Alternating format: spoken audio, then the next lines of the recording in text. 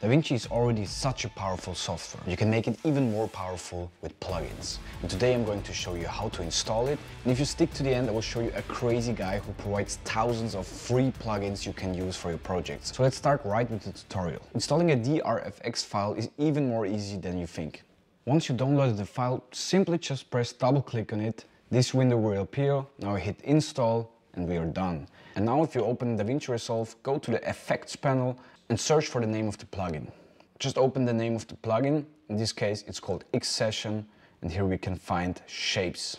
And this guy from X-Session is amazing. He's providing tons of free pre-animated shapes that you can use in your projects, and they are free for commercial use as well. You just simply drag and drop it into your timeline and bam! That's crazy! For sure I will use these animations in my upcoming projects. I'll put the link of the plugins in the description below, and definitely make sure to follow him on YouTube as well, as he's constantly producing new plugins and they are amazing. So go and check him out. See you at the next one and let's create!